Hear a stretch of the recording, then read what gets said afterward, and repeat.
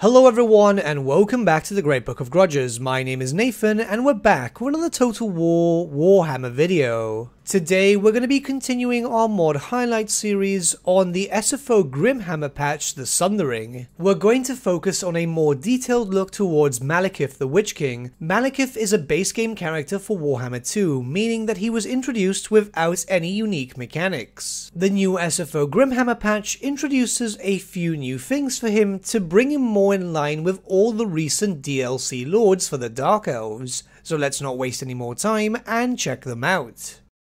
Malekith's unique resource is centered around the capturing of major settlements. This is to keep the player as aggressive as possible, as Malekith's own lore focuses around warfare. The more of these major settlements you capture, the more of these resources you will generate. The resources themselves can be used on technologies or Malekith's unique forge. Let's check out the forge first.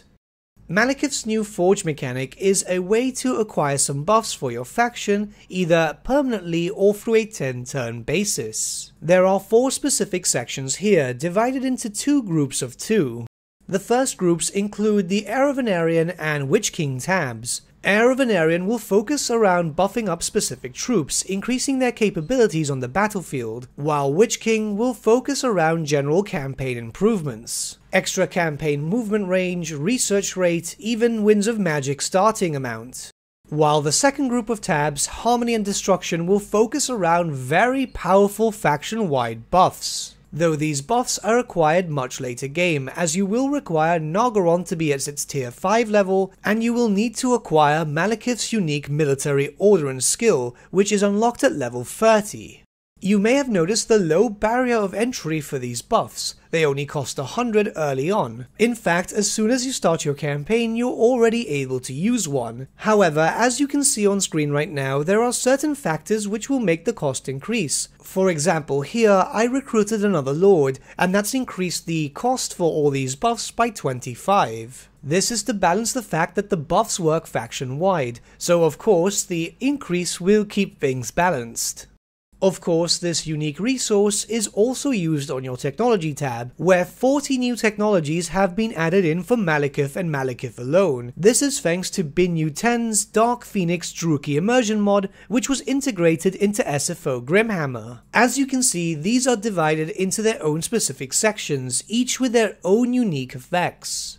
Uniting the Druchii will first require you to level up Naldor, your capital city, to its fortress tier. You'll first get some buffs against your fellow Dark Elves to be able to bring them to heal, but the rest of the buffs follow around campaign quality of life. Extra income, increased construction speed, and generally anything that you want to make your faction a little bit more powerful.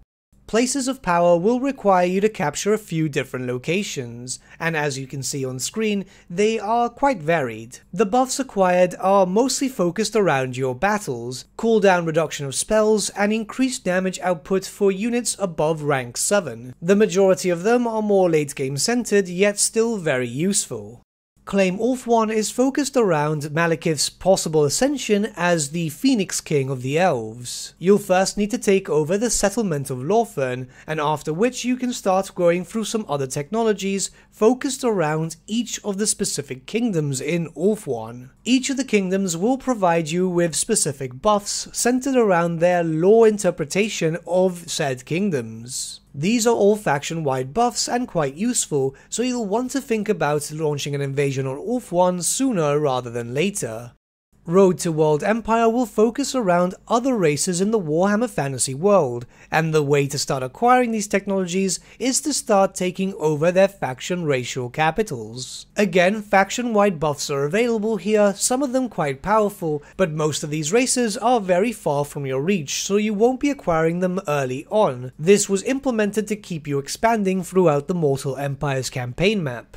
After completing 3 specific sections, which are centered around the High Elves, the Dark Elves, and the Wood Elves, you may unlock the Sons of Anarion research. This is a powerful late-game research which will focus around making your troops stronger against fighting Norsca, give them an extra passive ability known as Blood Frenzy, which is on screen, and give all of your units the ability to cause fear, which of course is quite powerful, but this is very late game. Malekith will have access to a completely unique unit known as the Shadowfire Guard, a mixture of the Black Guard of Nalgorond and the Phoenix Guard from the High Elves. These are only acquirable when you have taken the Shrine of Asuryan in Ulthuan. The shrine itself is now a very powerful and important strategic location for your faction. Not only are you able to recruit these units, but you'll also have access to 2 unique landmarks. The first landmark is the Corrupted Flame of Asuryan, which will provide a wide variety of faction bonuses, for example upkeep reduction for all armies faction-wide, and increased local recruitment capacity in all provinces. But the main benefit for this is the Diplomatic Relations plus 100 for all Dark Elf factions, and Diplomatic Relations plus 300 for all High Elf factions. This is more to center around that you have become the Phoenix King, and the High Elves now have to bow before you. And finally, the second landmark is the most unique building so far. This will allow Malekith to recruit High Elf units into his armies. Silver Helms of Shields, White Lions of Shrace, Silverin Guard, and finally Phoenixes. This is to more represent the fact that he is now the Phoenix King. This itself follows the lore more so around the end times.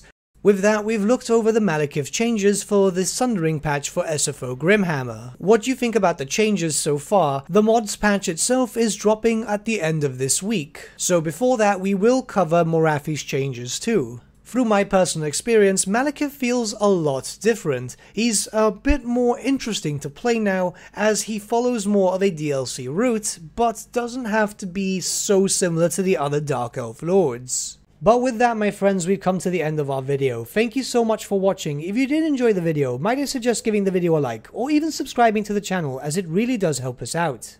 In the description section below are various links to different social media platforms such as Facebook, Instagram, and Discord. Also in the description section is an affiliate link with Element Games where you could buy loads of hobby-based products, not just Warhammer, for 10 to 25% off. Making a purchase using that link and also our special code, which is also in the description, supports the channel at no extra cost to you, which we think is rather cool. A big thank you to our patrons. Your support means the world to us. It's amazing that people want to help a small channel like us grow and get to a higher level of content. A big thank you to Gibraltar LUSC, Ryan Bertsche, Andrew Prince, and Okro for subscribing to us at our Fane level. You guys are super cool. And a big thank you to Edward Yule, VS Vasan, Aaron Whitman, and Shaggy for subscribing to us at our King level. Honestly, we can't thank you all enough. And lastly, a big thank you to all of you for liking, sharing, and commenting on these videos. Honestly, it's because of you guys that the channel has been growing at such a great pace lately, so we can't thank you all enough. But with that, my friends, thank you so much for watching once again, and we shall see you all again very, very soon.